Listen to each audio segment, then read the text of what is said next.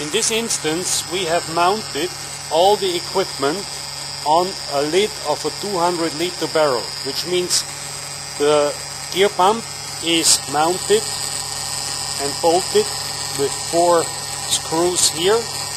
The centrifuge has inside 4 bolts which hold down the centrifuge to the lid.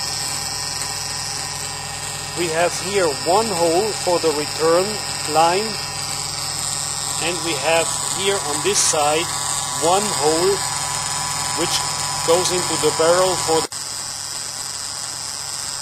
So here we see a green bull centrifuge in operation. On your left hand side you see here the gear pump, which takes the oil from the barrel and passes it with pressure to the centrifuge. Here you see a pressure gauge, and here you see a ball valve. By operating this ball valve you will adjust the pressure up and down, because more flow by this return pipe back into the barrel. We are working here on a 200-liter barrel, and we are letting this centrifuge turn around in circulation for about 1 or 2 hours to have at least 2 passes of the oil. The barrel itself with the oil has a temperature of approximately 40 degrees centigrade. This is important to obtain a perfect separation of the particles from the oil.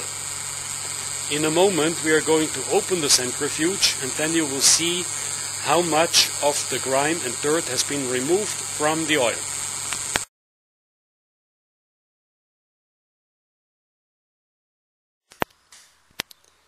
Jetzt sieht man das alles gut. Noch besser so.